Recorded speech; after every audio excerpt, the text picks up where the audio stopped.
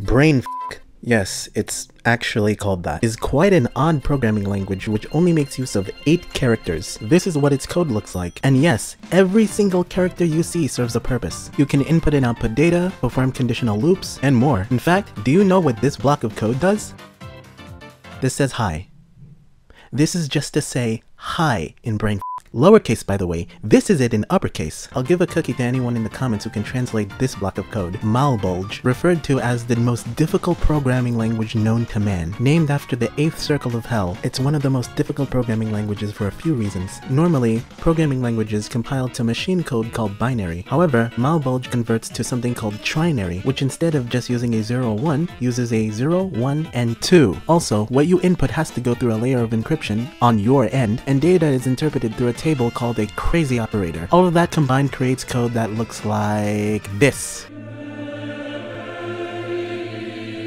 Due to all of this insanity, Malbolge is not Turing complete. It took 2 years for someone to be able to figure out how to say hello world in it, and that wasn't even by a human being, that was by an algorithm. Fourth, a programming language that was made in 1970, which is stack based. The stack is a data structure that does pretty much what it sounds like. It organizes information like a stack of building blocks, and it uses them on a first in last out basis. Do you know your computer's undo feature? That's pretty much done using a stack. The computer has to memorize every action you've done in a program, and in order to undo or step backward, it removes that action from the top of the stack. Putting something onto the stack is called pushing it, and removing something from the stack is called popping it. Atlas, also known as the abbreviated test language for all systems, is a language used for automated test equipment. It's basically used on devices that perform diagnostic tests on vehicles and machines. It's used primarily in the aerospace industry and the military. Its syntax consists of a lot of abbreviated words. RPG2, developed by IBM. It's the second version of IBM's RPG programming language, or Report Program Generator. RPG2 is a fixed format programming language. This fixed formatting lets the programmer use columns to write its code. The language is quite old, but it still has its uses in finance and manufacturing. It also has later versions such as RPG3 and RPG4. REXX, another programming language made at IBM. It's mainly used for automation. Its name stands for Restructured Extended Executor. It was also used for processing data on IBM mainframes. Its code almost reads like basic English sentences, as it doesn't use complex symbols or curly braces. COMAL, also known as Common Algorithmic Language. It was created in Denmark in the 1970s. Its code reads like plain English, and it doesn't use many special symbols like curly braces. It was originally developed for mini computers, but was later adapted to run on microcomputers. Mojo, a language that's a superset of Python, which means if you already know Python, it doesn't take much to learn it. The major difference is that it's much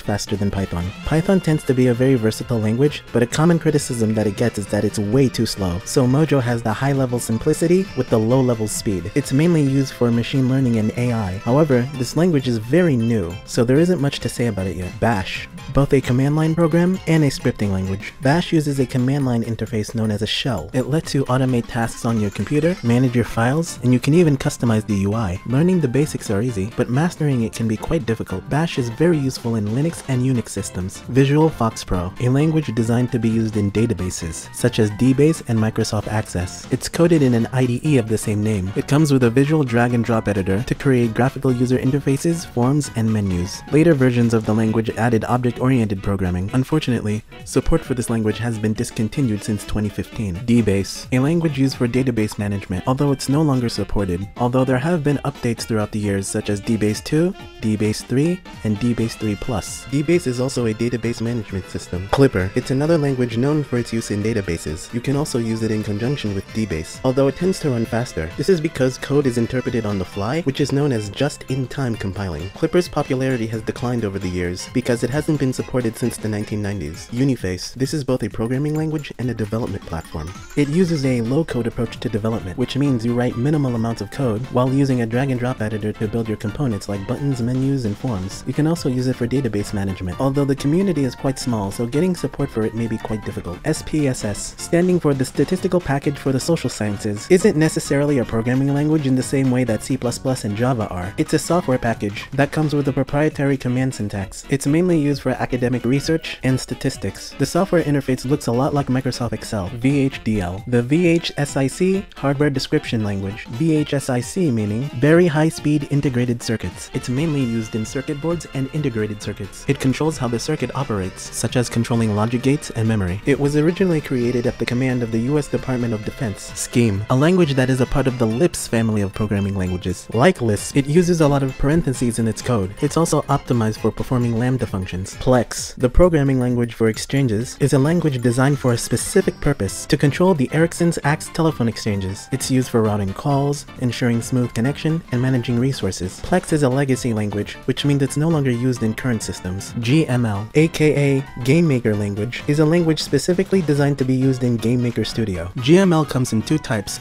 GML Code and GML Visual. GML Code is exactly what it sounds like, a code editor in Game Maker Studio. However, GML Visual is a drag and drop editor that controls the functionality of the game you're making. Even though they're two different ways of handling the functionality of creating a game in Game Maker Studio, they both compile to the exact same thing. IDL, which stands for Interactive Data Language, is a language mostly used in scientific fields such as physics, biology, geology, astronomy, atmospheric physics, medical imaging, and more. It's best at handling large amounts of data and making calculations. The software you use it with also lets you visualize the data. Occam, not much to say, it's just a programming language that's designed to do concurrent programming, which means you can make things that do several tasks at once. It's named after the philosopher William of Occam, which, just like the thought experiment of Occam's razor, this language is mostly designed for simplicity. B. Before one of the most well-known programming languages C, there actually was a programming language called B. However, the difference with B is B does not have data types, such as characters, integers, and floats. It also doesn't have structures and pointers. It's also less portable than C. B was originally created at Bell Labs to be a simpler version of the BCPL language. Verilog, a language designed for circuits and microchips, and is mainly used by hardware engineers. It can also perform calculations and data storage. Verilog is under the class of languages called Hardware Description Languages. Traditional programming languages are compiled and broken down into machine code that the computer can understand, and this code is then executed in the computer's CPU. However, with Hardware Description Languages, or HDLs, the code is compiled and then used by the hardware components, such as integrated circuits, or ICs, and digital signal processors, or DSPs. TCL, aka the Tool Command Language, although sometimes pronounced tickle, is a language that can be used for scripting, creating applications, automating tasks, and a bunch of other things. It was created in the 1980s by John Osterhout. It's known as a multi-paradigm language, which means it supports object-oriented programming and functional programming. D. Well, what comes after C?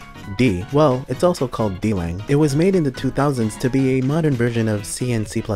But the difference between C and D are D manages memory automatically, so you don't have to use pointers like you have to do in C. It's also better at concurrent programming, which means you can build programs that utilize multi-threading. ABAP, the Advanced Business Application Programming, is a language generally used in businesses. It's used for building business applications, managing data, and handling business logic. Odin, a newer programming language that can be used for building game engines, web servers, and data analysis tools. It uses a tool called LLVM to compile it. Be sure to share this video, and thanks for watching.